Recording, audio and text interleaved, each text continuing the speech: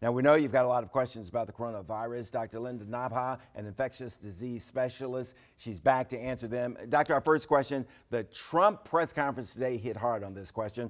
A lot of people, but specifically young people, don't seem to understand they are playing a role in how fast this virus is spreading. How do we get word to the young people? You are a part of this. Right, absolutely. So young people and children some of them will get symptoms of this infection, but some of them can be asymptomatic, which means that they can be carrying around this virus and infecting their loved ones, their community, not realizing it. Yeah, and they're the ones that are moving around a lot too. They're Exactly. in these groups. They're very much concerned about, them gathering. I heard somebody say, don't even have 10 people in your house. That's too many. Right. I mean, I'm telling you this before. I was telling you now, stay home. That is my recommendation today. It is stay home.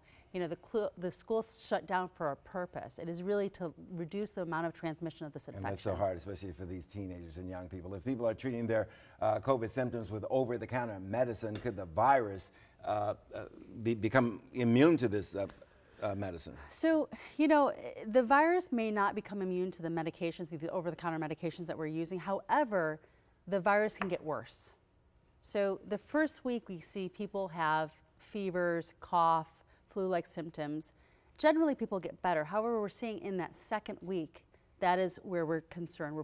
We're seeing people having respiratory failure, shortness of breath, we're requiring hospitalization. Are there over-the-counters that people should not be using, that they should stay away from? So that's an area of gray. Right now, a study came out of France saying that potentially anti-inflammatories such as ibuprofen should not be used.